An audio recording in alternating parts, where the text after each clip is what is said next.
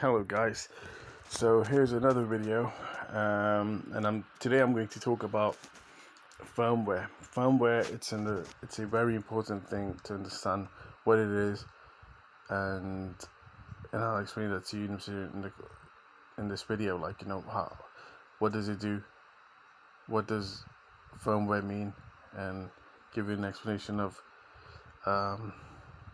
where it's found, etc. Like, what's its purpose and so what does it do. So let's begin. So firmware is a type of software that's embedded directly into a piece of, or etched into a piece of hardware on the motherboard. It operates without going through APIs, the operating system, or device drivers, provided that the instructions and guidance for the device to communicate with other devices or perform a set of basic instructions, tasks, and functions as intended. Without the firmware, most of the basic devices would not function. That is why it is often stored on a read-only memory, or RAM chip. So that is to ensure that it does not get erased by accident. Whilst this is the reason why, and the reason for it to be why it's stored on a RAM chip, is because it needs to be closer to the metal of the device. If that makes sense. So firmware comes in various complexities and can be found in simple devices like keyboards, hard drives, to more complex ones like graphic cards and BIOS, or basic input-output system. In a Android OS, or operating system, the firmware is different depending on the manufacturer. That is, it is operating software is device specific. When you turn a device, when a device is powered on, the firmware is the first part to run. Hold on, let me see if I can. Firmware meaning diagram. Join.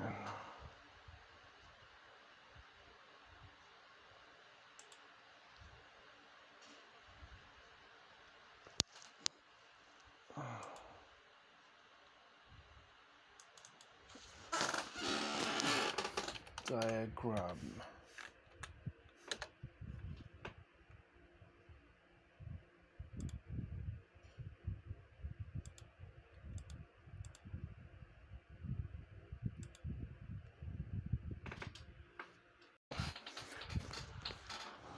So when a device is powered on, firmware is the first part to run and start sending instructions to the device's processor to execute.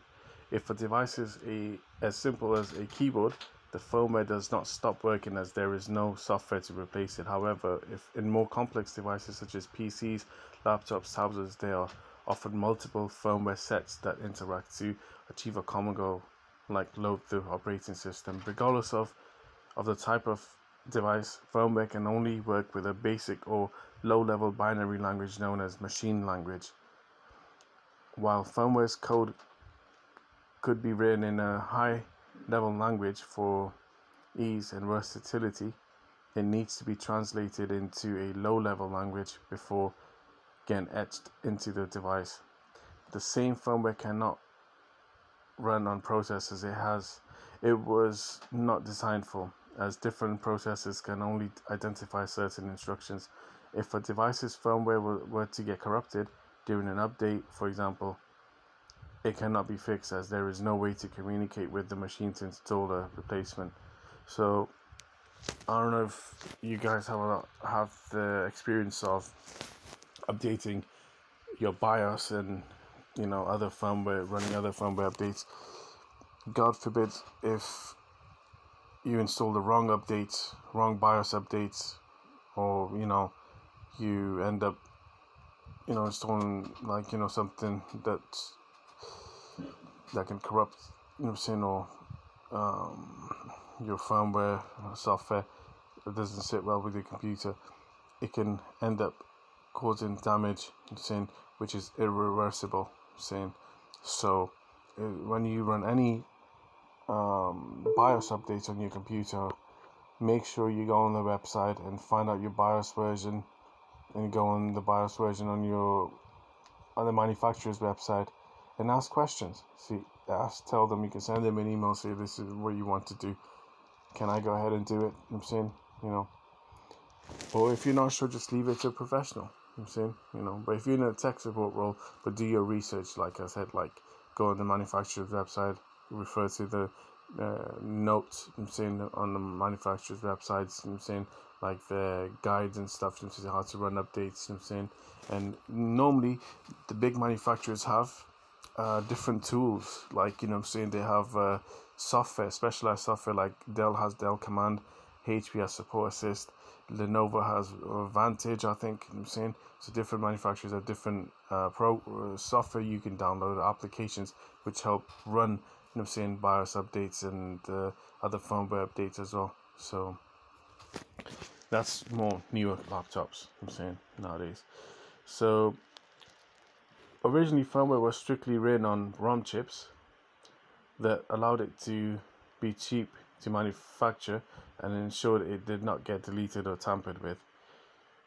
But programmable read-only memory chips were also used and allowed for a wider array of firmware, but using ROM and PROM, or PROM, I think that's how you pronounce it, to store firmware means that when a device firmware becomes outdated, it cannot be updated, only replaced. Firmware differs from drivers in that firmware is what instructs the device how to operate, and the driver is the software that acts as a messenger between the operating system and the hardware. So it's often people like what I just read out. So firmware differs from the drivers in that the firmware is what instructs the device how to operate, and the driver is the software that acts as a messenger between the operating system and the hardware. So these are instructions. Firmware is what instructs the device how to operate. As technology advanced more rapidly, firmware started becoming outdated sooner. So whereas before hardware got worn down, manufacturers switched to something called erasable programmable read-only memory chips, which allowed for firmware updates, but they were expensive to manufacture and time-consuming. So firmware companies or manufacturers eventually evolved to use flash memory chips, as they were cheap and easy to rewrite on. So lastly, but not there's 3 levels of firmwares. So depending on where it's stored and the complexity of its functionality, firmware has 3 levels. So there's low-level firmware, high-level firmware, and subsystems. So first of all, low-level firmware. This level of firmware is stored on non-volatile memory chips such as ROM, PROM, or PROM, also known as one-time programmable memory, and programmable logic array, or PLA, structures. Because low-level firmware is often stored in read-only chips that cannot be rewritten or updated, it is considered an intrinsic part of the hardware. High-level firmware. This firmware is used with flash memory chips to allow for updates. It often has more complex instructions than low-level firmware, making it closer to software than hardware. Last one, number 3, subsystems. A subsystem is a device or unit that is a semi-independent part of a larger system. Because its firmware level has its microcode embedded in the flash chips, CPUs, and LCD units, it's similar to high-level firmware. It often resembles its own device. BIOS, modems, and video cards are usually made to be easy to update as their technology rapidly evolves, but firmware and storage devices like hard drives, USB flash drives often gets overlooked. That is because storage devices' functionalities is limited and straightforward, making it unnecessary to update them as often. Firmware is integral piece of tech puzzle. It is what makes the computer go. Without it, hardware devices wouldn't know how to do their jobs. So that's what firmware means, and I hope I've explained this to you. So basically, firmware, it's, to sum it up,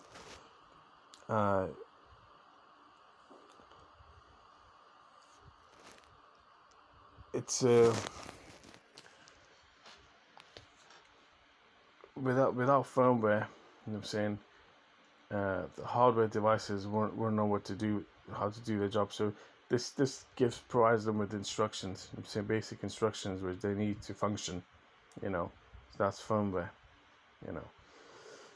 So thank you for watching this video, and I'll be back shortly with another one. Thank you. Bye.